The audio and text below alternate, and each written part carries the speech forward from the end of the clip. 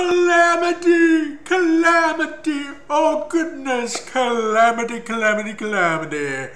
Well, live, trance, and prosper. Hi, this is Professor David Phillips, and let's talk about the Calamity Die in the Awfully Cheerful Engine system. Your favorite, or at least a convenient, tabletop RPG. When you roll dice in the ACE system, it's convenient if one of the die is a different color from the others. Oh, how interesting. Why would you need that?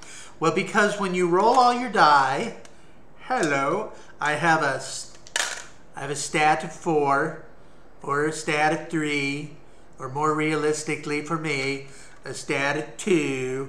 One of the die should be a different color than the others. That's your Calamity die. Now, if I roll, let's say I'm trying to do something that takes a 20. That's my target number. A 20 to succeed. I roll. If I roll a 1, if I fail, and this is definitely a failure because my total is obviously not 20 or higher.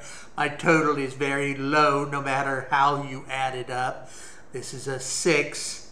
If you fail and you get a 1 on the Calamity die, then the game master or the game master will ask your fellow players, chooses a calamity. A really fun one that's in the book is just a new secret trapdoor that just opens.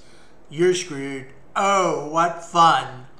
Or something else. Your gun jams, or you've done something awful in your pants when you saw the ghost. But that's the Calamity die. Now, if you roll your stat and you make your roll, let's say I'm going for 10, so 3, 7, 8, 9, 10, 11. Oh, I made it. I just made my roll.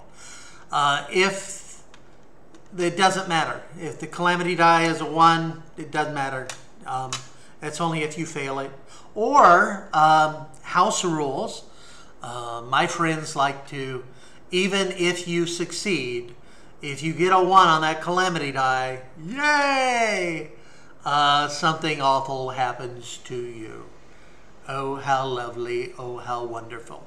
And that, my friends, is the Calamity Die!